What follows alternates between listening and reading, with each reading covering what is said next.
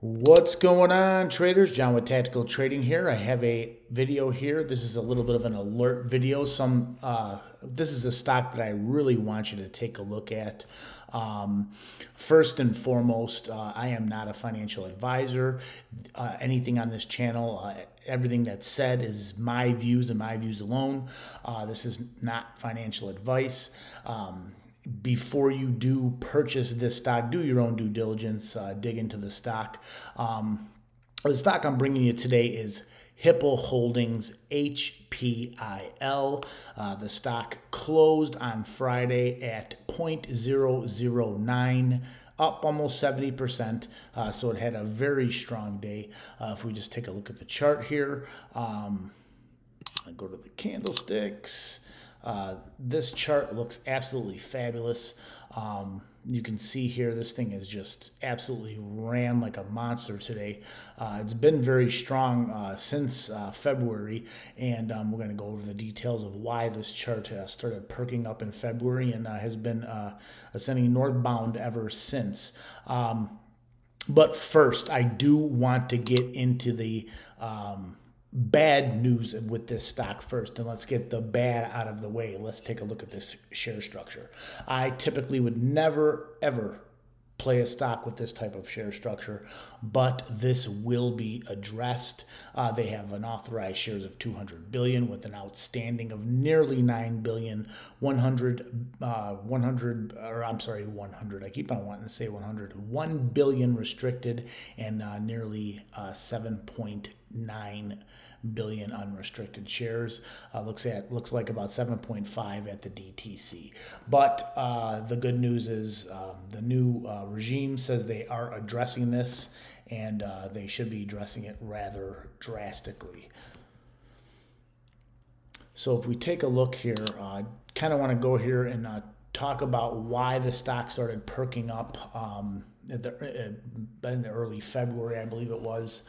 But we have here two additions to the company.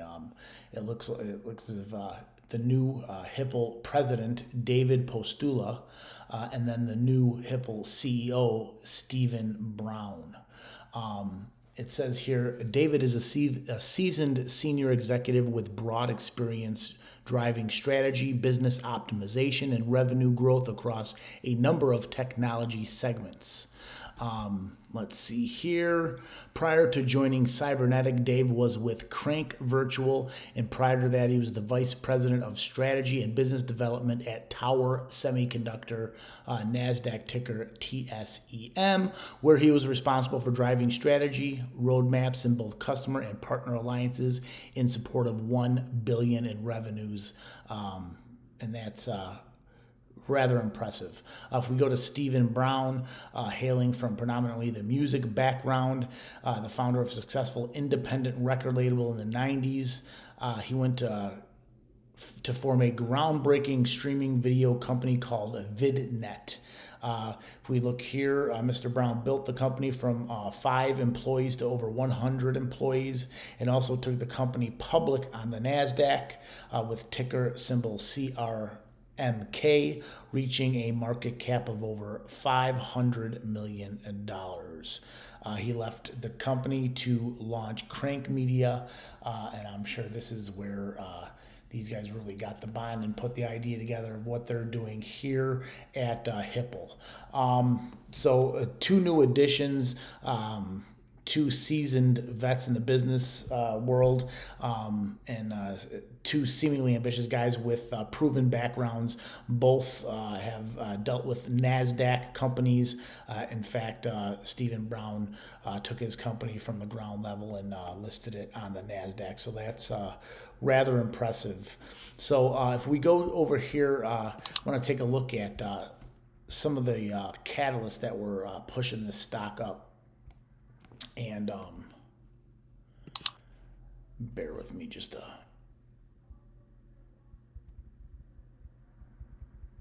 so we go back here, and on April 26th, HPIL Holding announces a new president, and we already spoken on that. So HIPAA Holdings files with OTC and FINRA, so they will be doing a name change as well too, and also filing to get be able to upload their filings in order to get Pink current. They announced a shareholders call, so getting rather active with the new regime in there. HIPAA Holding announces the acquisition of 51% of NFT Procurement Limited. So they're getting into the NFT business, and that was on April 30th. They had a few updates here. Shortly afterwards, they announced a partnership with Origin Protocol, and then it looks like just the following day they acquired the remaining 49% of NFT procurement to gain 100% control of that company. HIPAA Holding announced it has received name change approval from FINRA. So on May 14th, they got approval for their name change. Then they acquired Crank Virtual. So it's Cybernetic Technologies announces it has signed a letter of intent to acquire Crank Virtual. This is the company that the two new incoming officers had been part of. So they're merging their companies here together into HIPAA. And then also now on May 25th, this is pretty much the news I was talking about with the share structure. Cybernetic Technologies, which will be the new name of HIPAA, Cybernetic Technologies announces it has filed to reduce authorized shares. This is big. This is good news. This needs to be taken a step further. I'm going to be straight with you. What they're doing here is great, but they need to take it a lot further in order to gain shareholder trust for the long term. It says Cybernetic Technologies announces that it has filed the necessary documents to reduce the authorized shares from 200 billion to 60 billion. The reduction was a necessity to hopefully settle the market perception and to make some possible acquisitions. We will be reviewing this again once we have successfully got the company onto OTCQB. So, that's another little nugget that they threw in here, that they will be applying for OTCQB, so that's good news there. They are bringing the share structure down significantly, and they said they will review this and look back at this once they get on the QB. So there may be, and I'm hoping, and there probably should be, some further reductions going on here, I would imagine. If we look further, Cybernetics Technologies announces it is launching the Apogee Dynamics Limited.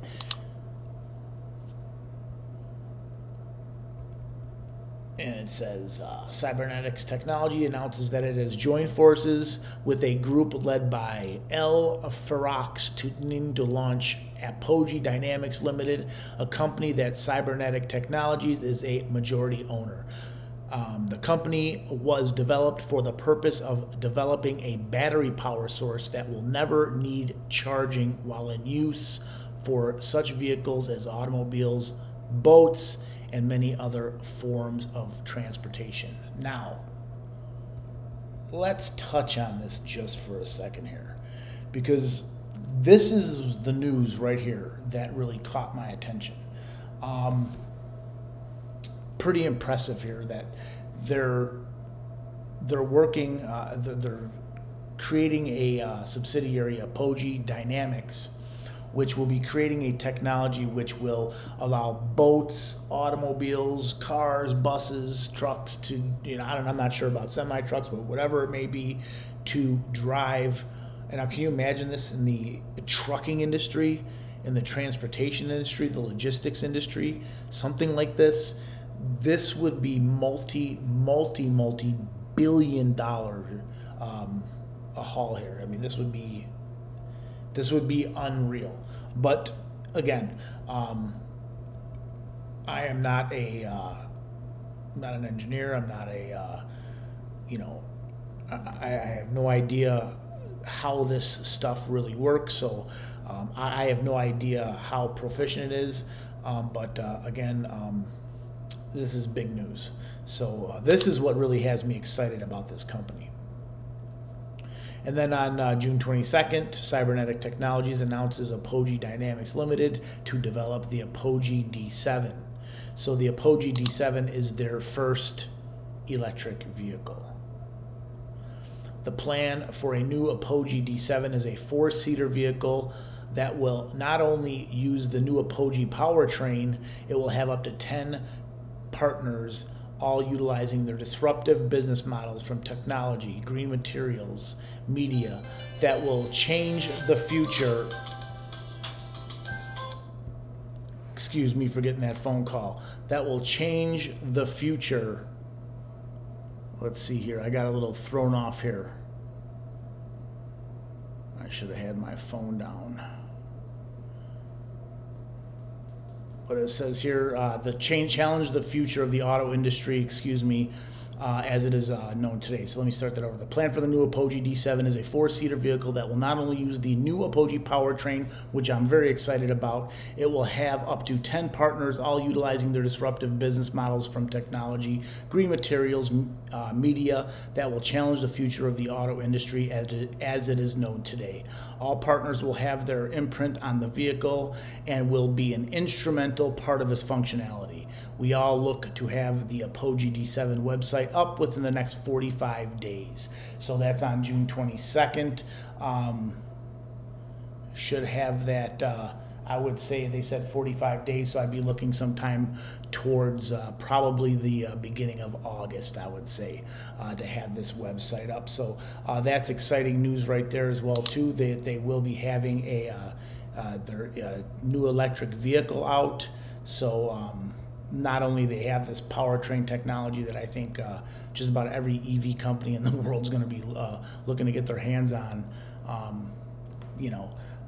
they also have an EV out, and I'm sure this is not where they're stopping here. So not only have we all this good news, we could take a look here at our real good follow here on Twitter, and go follow them on their website. This is Insider Financial. They've got a really good article for trending OTC stocks to watch. And if we go down here, #1 stock to watch is HPIL. And you can go through and read this. I recommend you go through and read as you're doing your due diligence on this company, and take a look at this. Nothing much in here that I haven't really gone over, but it's excellent. It's an excellent read. Kind of solidify exactly what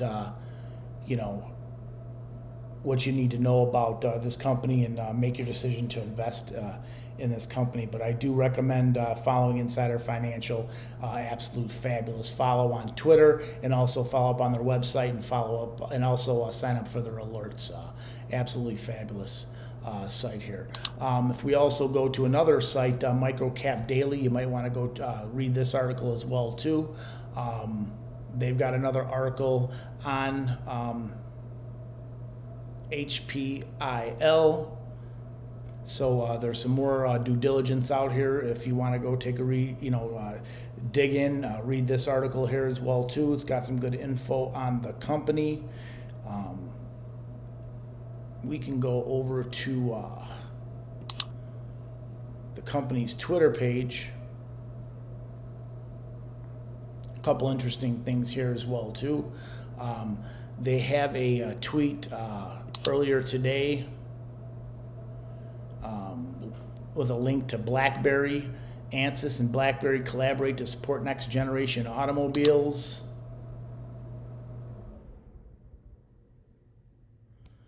And then again, a little while before that, another BlackBerry hypervisor and RTOS for connected and autonomous vehicles. So that's interesting. They tweet out, "A change whose time has come. Our engineering is world-class as we pursue safety and quality, guaranteed intrinsic safety and unmatched luxury in all our powertrains." So this powertrain technology, this has me intrigued. This has me completely overlooking the the share structure. This technology is what has me more interested than anything. You know, not only does this company have solid leadership, they have very ambitious plans, many important strategic partnerships, you know, building revenue streams in cryptocurrency, NFTs, blockchain. These guys have patented EV powertrain or just vehicle powertrain technology or EV powertrain technology for recharging the batteries. This will revolutionize the EV charging game before it even starts, guys.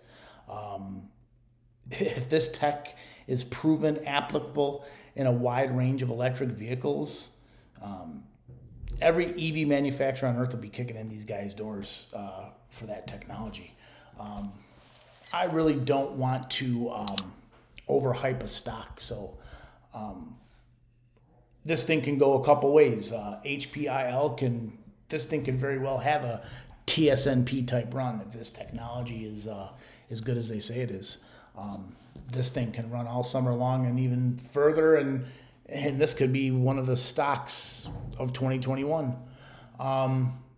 But then again, we do have these security details, so there's always a cautionary side to it. You know, so you know, nothing's too good to be true, but this seems very good. As always, play with caution. If you get in and there's a run, take your profits. You know, I'm not saying take everything off. I'm not saying cut your entire position, but trim some profits. This way, you hold that aside for when there is a dip. You can re-add to the position or put it elsewhere.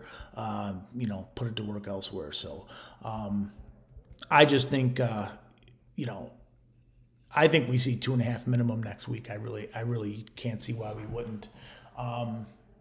And you know, once we see, you know, we have the catalyst coming forward, we have filings, and then we have Pink Current, then we have them uplisting to OTCQB, we have the share reduction, we have further share reductions, the electric vehicle rollout, the powertrain technology, which I do believe if this thing is, like I said, applicable and scalable to all other electric vehicles, this could be a absolute home run. So again, dig in, do your due diligence. This is not financial advice. This is me giving my opinion on a play. As always, you know, dig in and do your research, see if this stock is applicable for your portfolio and your trading style. This is all I got for you today. As always, please like, please share, please subscribe. Any comments or questions, please put them in the comment section below. I do appreciate you watching. And as always, traders, let's get that money.